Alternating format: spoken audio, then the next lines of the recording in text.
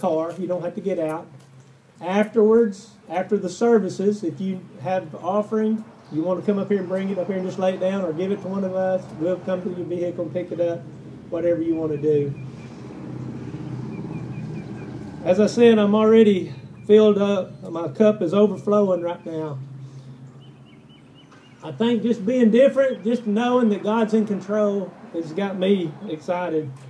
During this unprecedented time, because of this virus, because of all the anxiety, because of the lack of hope it seems that this country is displaying right now, I've done a lot of praying, a lot of thinking about what I needed to say for meditation to help get our hearts right and prepared for communion. I was sitting in my office, and it was storming at the time. It was thundering really loud. Boom, boom, boom, boom. Just kept on the thunder. And this song, How Great Thou Art, just hit home to me. But I went to the back door and I opened up the back door and I opened it up because, I mean, I'm kind of crazy. I like to watch the storms. And as it was thundering real bad, I opened up the back door and all I could see and hear was the birds frolicking around. That's all they were doing. They were still singing. They were still frolicking around. I thought, wow, even in the storm, they're praising God. And I was impressed with that. And of course, my thoughts came back to the storm that we're living in right now. Who would have ever thought we're sitting in a parking lot having church? And we can praise Him for that as well. But I don't think that we're exhibiting the trust that those birds did. During the storm, they're still singing and praising God, and we are here today. But I'm just talking about as a whole, as the nation as a whole, as Christians as a whole, we are not exhibiting the trust. Uh-oh. Can you still hear me? That these birds were. And I'm going to read a lot of passages to you because God's Word speaks a lot better than I can. And these are the passages that came to my mind, and hopefully it'll prepare our hearts for communion. Matthew 6, 25 through 27 says this, that is why I tell you not to worry about everyday life, whether you have enough food and drink or enough clothes to wear. Isn't life more than food and your body more than clothing? Look at the birds. They don't plant or harvest or store food in barns, for your heavenly Father feeds them. And aren't you far more valuable to Him than they are? Can all your worries add a single moment to your life? John 14, 27, peace I leave with you. My peace I give you. I do not give to you as the world gives. Do not let your hearts be troubled and do not be afraid. John 16:33, I've told you these things so that in me, you may have peace. In this world you will have trouble, but take heart, I have overcome the world. Philippians 4, 6 through 7, don't worry about anything, instead pray about everything. Tell God what you need and thank Him for all He's done. Then you will experience God's peace, which exceeds anything we can understand. His peace will guard your hearts and minds as you live in Christ Jesus. Jeremiah 7 and 8, but blessed are those who trust in the Lord and have made the Lord their hope and confidence. They are like trees planted along a riverbank with roots that reach deep in the water. Such trees are not bothered by the heat or worried by long months of drought. Their leaves stay green and they never stop producing fruit. Psalms 112, 7 and 8. They do not fear bad news. They confidently trust the Lord to care for them. They are confident and fearless and can face their foes triumphantly. Church, where is our faith? Christ has overcome the world. Christ has overcome coronavirus. Yes. He has defeated death. Again, John 16:33 says, I have told you all this so that you may have peace in me. Here on earth you will have trials and sorrows, but take heart, because I have overcome the world. So how did He overcome the world? The world was defeated or overcome when Jesus accepted His Father's will to go to the cross. He broke and defeated the power of sin and death through His own sacrificial death. He brought life and immortality to light. He ensured that death would not have the final say. So in the middle of sorrows and trials, in the middle of the coronavirus mess, we can take heart and have peace, not because things are easy, but because the hard things of this life are temporary and are preparing us for eternal glory. Our peace is not in the absence of troubles, but in Jesus and what He's done to make our future sure. Let's remember His victory as we celebrate in communion with Him.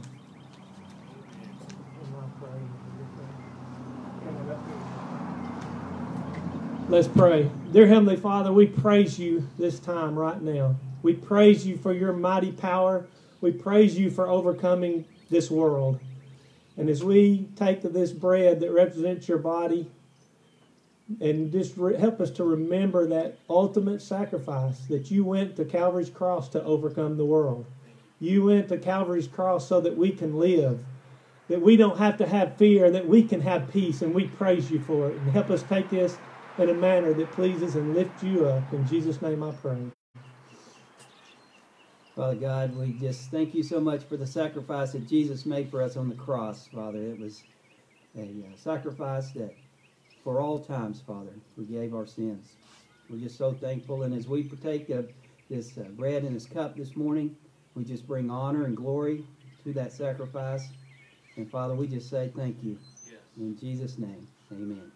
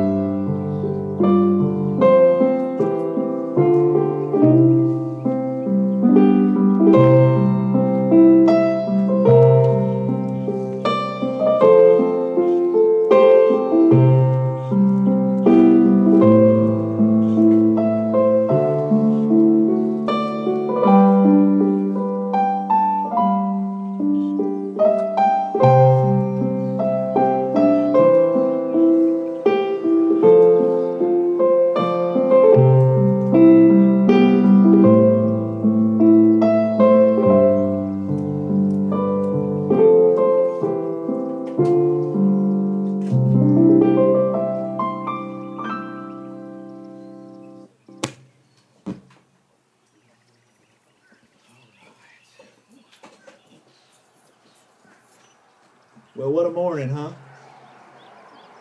Couldn't ask for a better day to be outside. And as we're constantly reminded of, God is good. Amen? Is this on? Oh, I know y'all could be louder than that. Yeah. I know y'all could be like, no honking, please.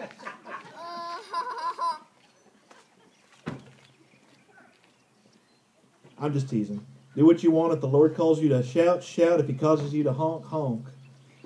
But God is good. I wanted to remind us of what we talked about last week. How God does everything on purpose. Everything that Jesus did on His road to the cross was on purpose. And I think what Jesus' life is one of the biggest things that should speak to us, especially in times like this. We too need to do everything on purpose.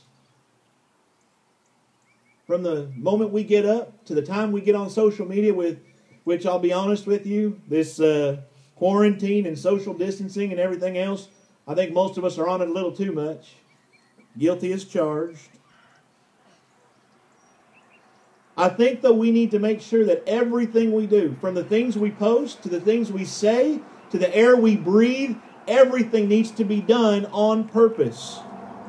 You might recall, as we've gone through the Gospel of John, that Jesus performed 7 signs that John pointed out. John points out He's doing this on purpose to draw our attention to creation, because creation is broken. This virus that we're facing is not a result of whatever we want to say it's a result of. It's a result of broken creation. The broken things that people do to each other is the result of a broken creation. And so just as in 7 days, God created all things, in 7 signs, Jesus reversed the effects of broken creation. Here's what I mean.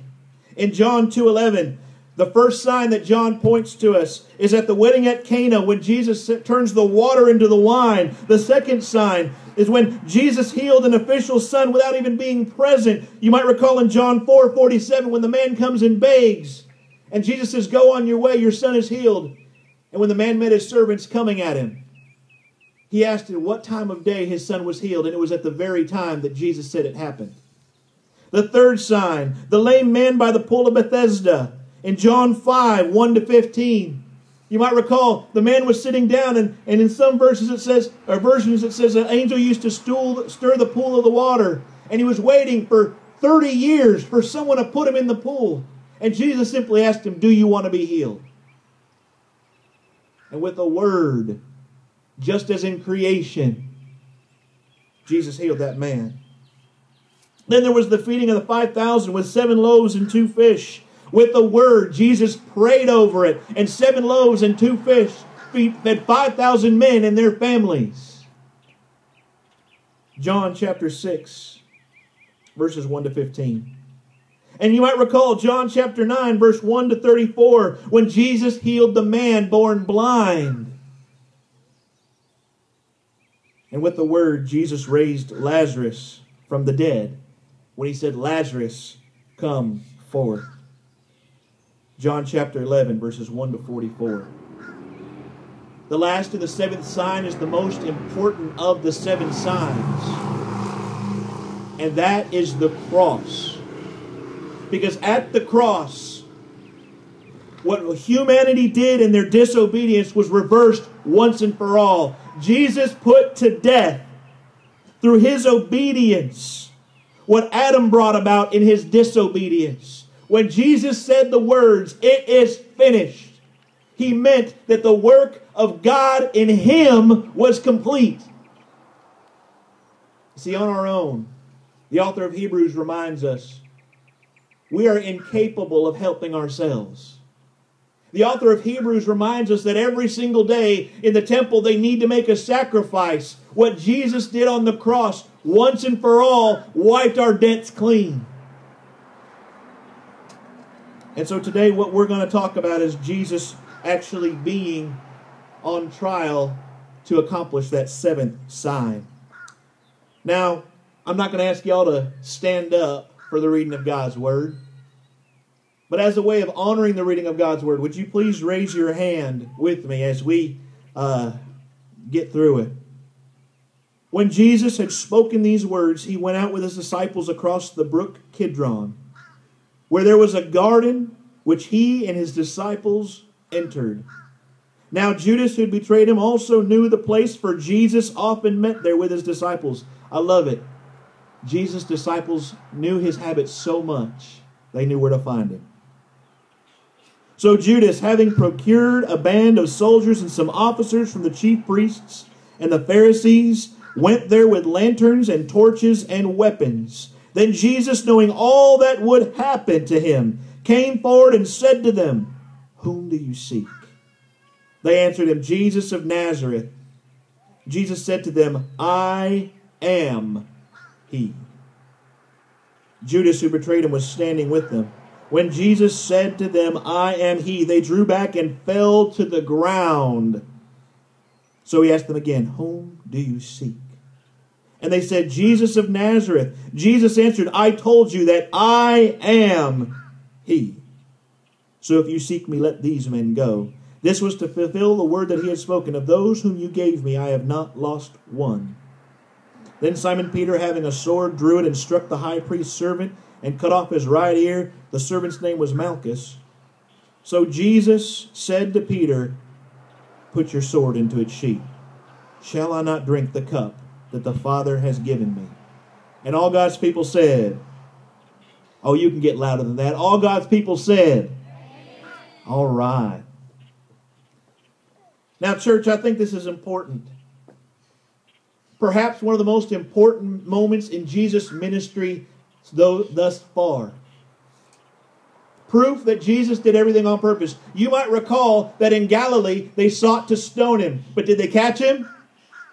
No. You might recall that at one point they tried to arrest him and get him tried. But could they catch him in Jerusalem? No. So when you're looking at this moment here, and Jesus spoke the words, "I am," when they came to look for him, they drew back and fell down on their faces. Could Jesus have gotten away should he have wanted to? Absolutely. This goes to show that Jesus, no one took his life, but he willingly gave it. Jesus knew all that would happen. He knew that there would be a kangaroo court where he would be bounced from person to person, from the high priest and his father-in-law to the court at Pilate's palace to Herod's palace and back again. He knew that he was going to be humiliated. He knew that they were going to pull his beard out and strike him on the face. He knew that he would be chastised with a cat of nine tails until he was beaten so badly you couldn't recognize him. Jesus did everything on purpose. When we put Jesus on trial, church, know that he does everything on purpose. This moment right now that we're experiencing, this disease that's rampaging through our country, this is not a surprise to God. Nor is your position during this point. Jesus is still on trial today, I'm going to tell you. How? Because people are watching his followers. People are wondering what his followers will do. To either say, "See, I told you it was false," or to say, "Wow, I don't know what's wrong with those Christians, but I want some of it. In certain states, I don't know what they're smoking, but can you give me some?" Stupid joke, but there it is. I don't care. Church, something we need to consider always is that you are the only Bible some people see. Your Facebook posts or your social media posts are the only scriptures somebody may get to know. And God has placed you in this time and this place to give hope when there is little. I've been listening to certain points of the media, and I'm going to tell you, I've had to turn it off. Anybody with me on that? Because I'm tired of hearing peddling a false hope. You know what? Hope is not ever false. When we preach about hope, we preach about something beyond what this world can offer. And I'm going to tell you, there are many beautiful things in this world. This day and the birds singing all around us is one of those examples. But in this world, we also have trouble. In this world, we have pestilence, we have war, we have famine, we have strife, we have earthquakes. As much as there is beautiful in this world, as I said before, this world is also broken. So our hope is never false. Should this tent crumple up and wither away, I know it's merely just a house for what's going on to be with the Lord. I find solace and truth and comfort in the words of Scripture, so we will be with Him always. When we get to that celestial city, we're going to be in the presence of Christ forever. But you know what? The thing is, Jesus didn't die just for some future hope. He died so that you and I could be ambassadors of the kingdom right now. So that in our little slice of this broken world, we could bring His perfection. And so, church, right now, as the world is watching you, how are you responding? How are you being like Jesus and facing the accusers? We've got the I Am living inside us through His Holy Spirit. Shouldn't we stand proudly and firmly in the middle of this storm and say, my God is bigger than this? No matter what this circumstance brings us, shouldn't we be the place that people look to for hope? Because we don't peddle any false hope. We have a hope in Jesus Christ, and that is eternal. This world and everything in it is going to pass away. But our hope is in the eternal God. As Jesus boldly faced His adversaries, let us know that, as Paul wrote in Ephesians chapter 6, our enemies are not flesh and blood, but principalities and powers and spiritual forces over this present darkness in the heavenly places. Our enemies are not this disease. Our enemies are spiritual, and something is trying to suck the life out of the church. Well, I'm encouraged this morning to see that you cannot stop God's people. Jesus promised a few days later, I don't know how many, it doesn't tell us in John, but He looked at Peter, He said, therefore I call you Peter, and on this rock I shall build my church, and the gates of hell shall not prevail against it. Church, where does your hope lie? Jesus, knowing what would happen to Him, faced the storm. Jesus, knowing the humiliations and the beatings and the betrayal He would face the storm. Jesus, knowing that the cross was inevitable, faced the storm. And church, some of us have said this before, I've repeated it, well, that was Jesus. He could do anything. Well, guess what? In the book of Acts, Stephen was able to stand before all these wise and learned men and tell them about their own faith that they didn't understand. And when he was faced with his own cross to bear, his stoning, he looked up into heaven and God showed him that at the right hand of the Father was Christ Jesus. And alongside Jesus, he was able to whisper the words, forgive them, Father, for they know not what they're doing. The Apostle Paul in the book of Philippians was able to say in his confinement, hear that word, church. He was able to say when he was chained to a guard day and night, members of Caesar's household greet you. Why? Because you might have chained up the Apostle Paul, but you could not chain up the message of the gospel. And so people watched the Apostle Paul and they couldn't help themselves but give themselves to this Christ whom this crazy guy followed. And that same power, we are assured by Scripture, that rose Jesus from the grave also dwells in us, church. Do you believe it this morning? So, church, let us, like Jesus, stand up to our accusers and look them in the eye and show them who lives in us. Verse 12 tells us, so the band of soldiers and their captain and the officers of the Jews arrested Jesus. Forgive me, I'm not used to standing still while I preach. And they bound him. You notice how arrogant they were? They fell on their faces, but they acted like they did something big. They bound him up to show the priests what they did. First, they led him to Annas, for he was the father-in-law of Caiaphas, who was the high priest that year. Even though Caiaphas was the high priest, look who held the power. It was Caiaphas who advised the Jews it would be expedient that one man should die for the people. Simon Peter followed Jesus, and so did another disciple. Since that disciple was known to the high priest, he entered with Jesus into the courtyard of the high priest. But Peter stood outside the door.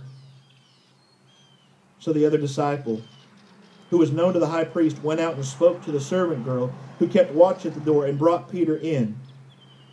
The servant girl at the door said to Peter, "You are also not one of this man's disciples, are you?" He said, "I am not." You notice there's a little contrast there between Jesus' words and Peter's. Peter's words did not echo what Christ Jesus said. Jesus said, "I am he." Peter said, "I am not." Why is this important, church? Because like I said, the world is watching us. And at this point, I'm not going to blame Peter, because Peter lacked what you and I have. Peter did not have the power of the Holy Spirit within inside him yet. Jesus, as you recall from the last few sermons, had been promising this helper would come, but first Jesus had to go away. But I'm going to tell you, church, right now, some of our actions, and I'm saying this to me here, some of our actions are showing the world. They are asking us, and we are saying, "I am not." We're denying Jesus at his most pivotal moment when Peter boasted and bragged. And he said, "Lord, I'll go with you even to death." In this moment, he said, "I am not." I don't know about y'all, but I've said "I am not" too many times in my life. I may not have said it in so many words, but my actions and the things I've said and done outside of the church building have proved otherwise. It's time for us today, church. It's time for us today to stop being like Peter. Think about this. Before this disease hit, how many of us were posting, "My God is in control," confidently? I had a friend say this on Facebook last night. So if he's watching, this was just, I think, from God. How many of us were posting confidently, "Christ is in control," before all this happened? And where have those posts gone on Facebook? How many of us instead are pointing out the dangers to our own skin, our own flesh and blood, when Jesus walked in boldly to be arrested, to be tried? His disciples who bragged scattered. And Peter said, "I am not." I'm not saying this to shame anyone but myself. It's time for us, church, to stand boldly, stand alongside Jesus Christ, and face what's coming. One of the servants of the high priest, a relative of the man whose ear Peter had cut off. Think about this. Jesus actually had put the guy's ear back on, according to the Gospel of Luke. So I don't know about y'all, but I think you'd recognize that one of the guys who was with the guy who put your cousin's ear back on after it was sliced off. He asked, "Did I not see you in the garden with him?" Well, actually, I skipped way ahead. I apologize, y'all. He said, "I am not." Now the servants and the officers had made a charcoal fire because it was cold, and they were standing and warming themselves. Peter also was standing with them and warming himself. The high priest questioned Jesus about his disciples and his teaching. You see, the disciples who said they'd stand with him, he was asking, "Where are they?" Jesus answered, "I have spoken openly to the world. I have always taught in the synagogues and in the temple, where all the Jews come together. I have said nothing in secret. Why do you ask me? Ask those who have heard what I have said. They know what I said." When he had said these things, one of the officers standing by struck Jesus with his hand, saying, "Is that how you answer the high priest?" Jesus answered him, "If what I said is wrong, bear witness about the wrong. But if what I said is right, why do you strike me?" Annas then sent him bound to Caiaphas the high priest. I want y'all to think about this for a minute. Jesus did everything out in the open. And what he said was actually a slight and a shame to the high priest and to the council. Think about everything they did. Jesus openly proclaimed. And every time he openly proclaimed, they got angry. And what did? They met in secret. If we have to meet in secret to do things, and I'm not saying sometimes there's going to be church where we're going to have to meet in secret. It's going to happen.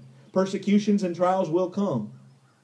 But if we're not openly proclaiming the Word of God with our actions in our lives, and we're keeping our relationship personal, are we really sharing the gospel as we're mandated?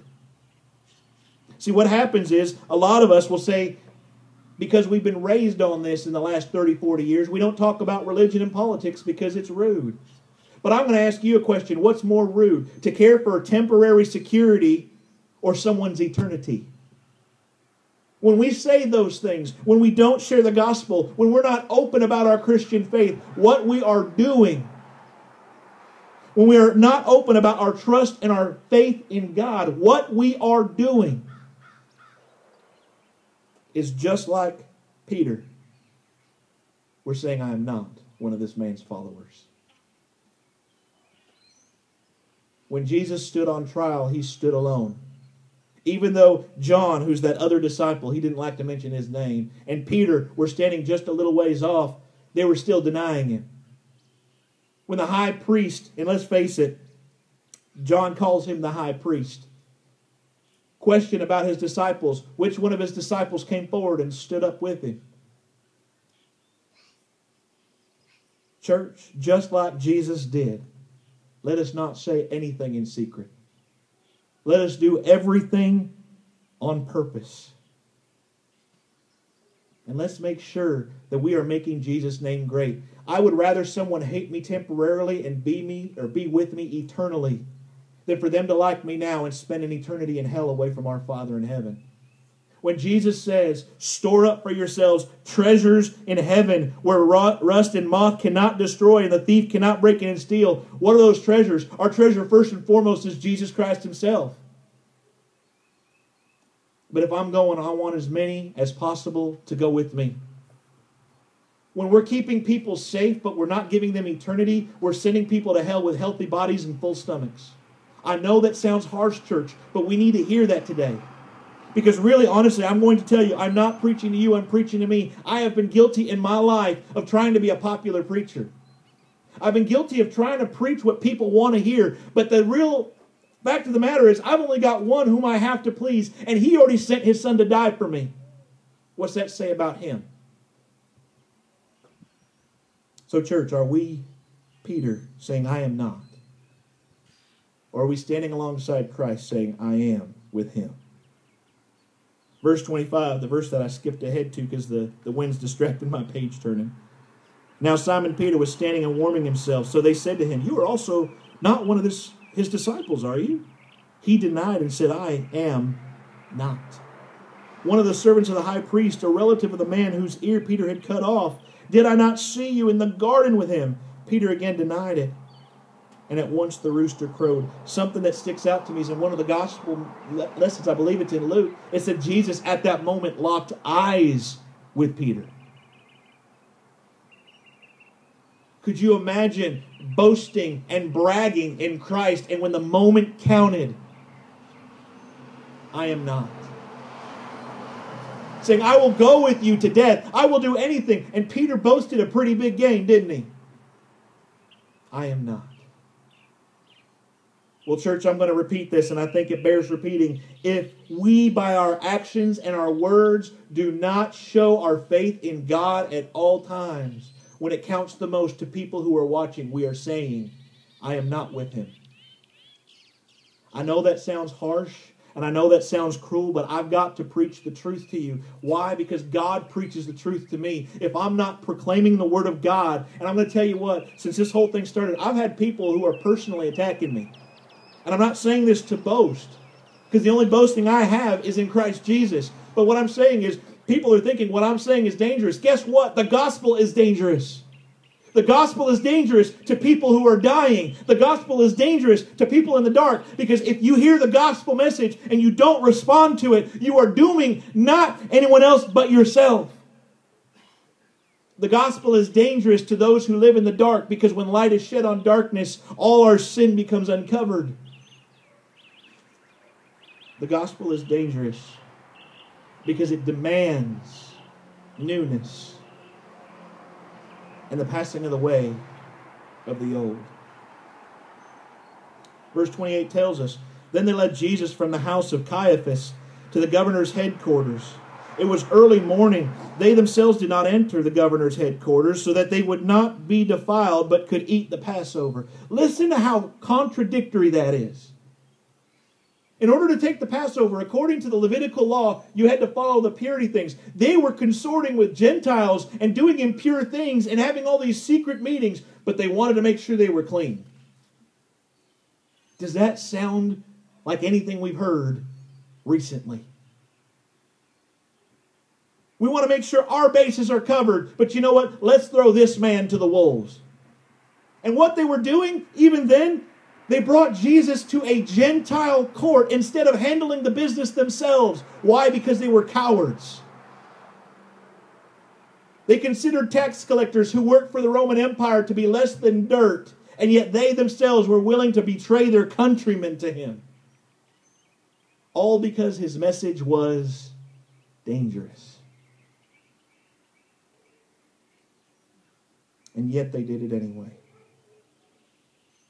But Jesus did everything on purpose. He knew what was going to happen. So listen to this.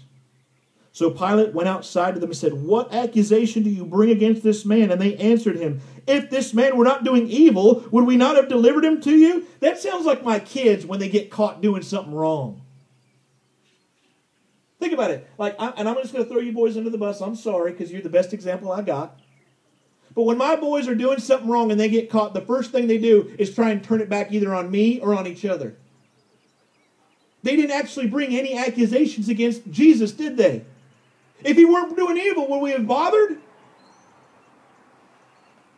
The very first thing we did when we got caught by God in the garden was blame one another, didn't we?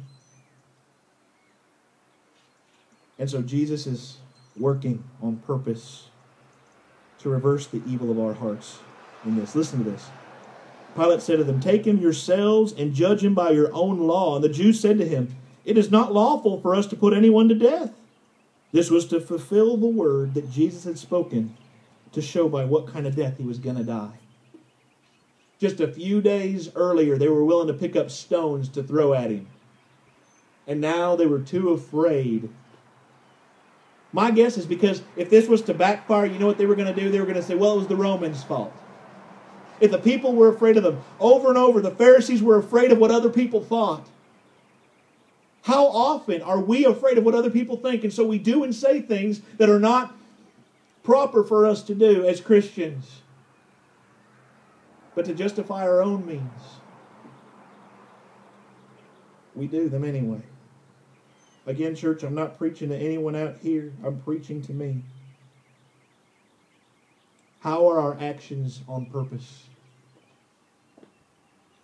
The Pharisees were not really prepared to go to Pilate. They weren't prepared to judge Jesus by their own law. They were ready to throw him to the wolves. How prepared do we stand? When Jesus stood before Pilate, listen to this. Pilate entered his headquarters again and called Jesus and said to him, are you the king of the Jews? Jesus answered, do you say this of your own accord, or did others say it to you about me? Pilate answered, am I a Jew? Your own nation and the chief priests have delivered you over to me. What have you done? Jesus answered, my kingdom is not of this world. If my kingdom were of this world, my servants would have been fighting, that I might not be delivered over to the Jews. But my kingdom is not from the world. Then Pilate said to him, so you are a king. Jesus answered, you say that I'm a king. For this purpose I was born, and for this purpose I have come into this world, to bear witness to the truth. Everyone who is of the truth listens to my voice. And Pilate said this question the world is asking us now. What is truth? Church, the world is asking the same question as Pilate. What is truth? Jesus put it in terms that he could understand. You see, as a Roman, Pilate worshipped Caesar as God. And Jesus himself was declaring in language that Pilate could understand, I have come into this world. My kingdom is not of this world. I too, even beyond your false gods, I am a God. And I have come to declare the truth. And so we know from the other gospel accounts that Pilate actually was terrified to do anything against Jesus, wasn't he? Why? Because here was this man who he knew spoke in truth and power. He knew this man was a God, even to the degree when he was crucified and he said, "It is finished," and he let his life come out of his breath. One of Pilate's own centurions stated, "Surely this man is the Son of God." Outsiders recognized it in him. Pilate, who was an outsider, tried to defend this Jewish man. Here's what I mean. After he said this, he, being Pilate, went back outside to the Jews and told them, "I find no guilt in him, but you have a custom that I should release one man for you at the Passover. So do you want me to release to you the King of the Jews?" And they cried out again, "Not this man, but Barabbas." And it says, now, Barabbas was a robber. I'm going to clarify that for you. Barabbas wasn't merely a robber. Barabbas incited riots in which Jewish citizens were killed by Roman soldiers. Barabbas was selfish. Barabbas was a seditionist. He wanted to break away from Roman rule by any means necessary, including sacrificing his own countrymen. So when the Pharisees called free Barabbas, they called for somebody who was just like them. When we call out our champions, are we calling out the name of Jesus Christ? Or are we calling out people who are just like us? In closing today, church, I want us to think about some things. When we follow Jesus, we will be put under trial. More importantly, Jesus said these words to his disciples, "Because the world hated you or hated me, it will hate you also." We need to understand that that is not a maybe, that is a definite. If we are living for Christ, we will face persecution. It's going to happen in one way, shape, or form. Right now, there are Christians being killed by the sword. Right now, there are Christians being imprisoned illegally and tortured for Christ. Right now, there are Christians being crucified on roadsides. Look at what's going on in Africa. Look at what's going on in China. Look at what's going on in the Middle East. And the persecutions we face are nothing compared to that. Y'all might recall that pastor who was imprisoned for several years in Turkey. And when he was released, the very first message he delivered was, "America is not ready for this." Church, the Lord is preparing us. I don't know what for. I'm not going to say that we're going to see persecution in our lifetime. We may. And by persecution, what I mean is imprisonment and secret arrests and tortures and things like that. But he is preparing us now for this moment, because just as Jesus was on trial, Jesus promised we too, for his name's sake, will be put before the synagogues and the rulers. That we will be put on trial too for his name's sake. So Jesus is still on trial. Church, go back and look at your Facebook feed.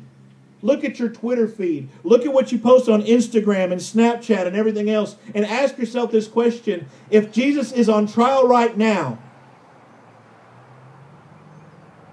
what am I witnessing about to him?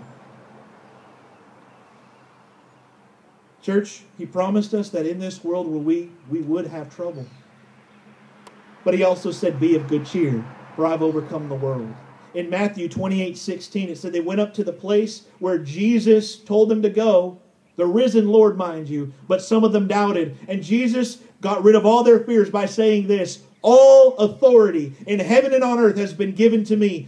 Go therefore," meaning as you go on your way, make disciples of all nations, baptizing them in the name of the Father and of the Son and the Holy Spirit, teaching them to obey all I've commanded you. And in case the doubt's still there, behold, look upon me, for I am with you always, even to the end of the age. So church, this morning I'm going to ask you, since Jesus is on trial, are you going to stand outside the door and say, "I'm not with him"? Or are you going to stand beside him like Paul and like Peter eventually did, and like Stephen and like all others who stood and counted themselves alongside him? Are you going to stand up and say, "You can test Jesus any day"? Are you going to be like the two men in the 15th century England, the lame painter and the blind net mender, who, as they were getting dragged to the gallows for distributing the word of God, Said, brother, we're about to be healed. Thee of thy blindness and me of my lameness. Are we counted among the faithful? Are we standing not merely in the jury saying he needs to live? Are we standing in the gallows with Christ?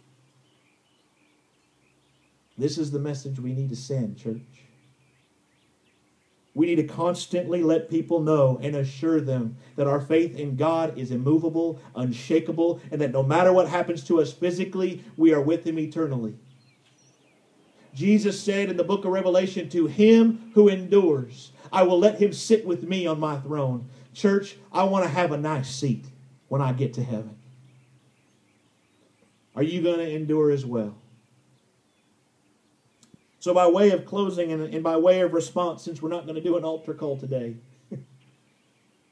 I'd like all of us to sing the 4 verses, and I'll sing the first line of each one of I've decided to follow Jesus. If you are willing to stand up with Jesus, and I want you to sing loudly. Sing that Murfreesboro can hear you, not just simply on Facebook, but hear your voices sing. Let's sing I've decided to follow Jesus. I have decided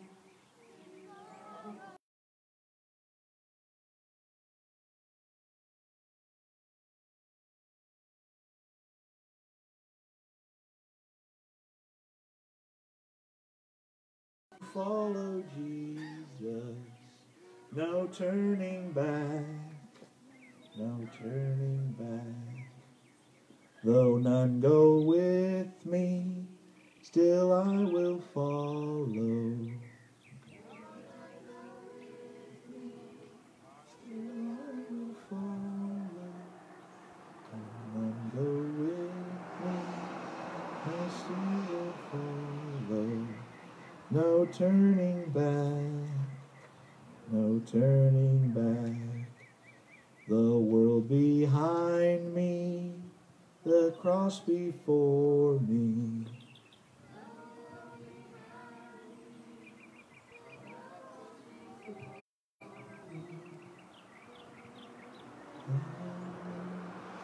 The cross before me. No turning back. No turning back. Let's pray. Our gracious and heavenly Father, thank you for calling us to this point, in this time, in this year. Let us not be discouraged, but let us be empowered, Lord, by the boldness that the Holy Spirit gives us. And though we are to distance ourselves, God, let us with boldness proclaim your gospel. Give us the tools, Lord. You've given us cell phones. You've given us messengers where we can see each other face to face, even though we're distanced from one another. You've given us all sorts of ways, Lord, that we can build up your body and share the gospel. I pray, Father God, with all my heart and all my mind and all my soul and all my strength, that we would follow you with all these things, and that we would love our neighbor as yourself, that we would pick up our cross after denying ourselves and follow after your Son. That, Lord, we know we are in this race to win a prize. That, Lord, we know that you have all things in your victorious, righteous right hand, that there are no emergencies where you are, only plans. That your Son did all things on purpose. And so, Father, my prayer is for an outpouring of your Holy Spirit, that we too may walk like he did, that we too may do all things on purpose, that we too, Lord, may seek his face in all things. That, Lord, when persecution does come, and it will, we may face it like your Son, standing proudly, saying, I am with him. We love you, Lord. We lift all these things up that you will be honored and glorified. Empower us now, your church. Shake buildings, Lord. Shake us to our foundation. You pour out your Spirit and do something mighty. We pray these things for your name's sake, for your glory and your honor. In Jesus' name, amen. God bless y'all, everybody. I'm glad y'all came out, and go out and be the church.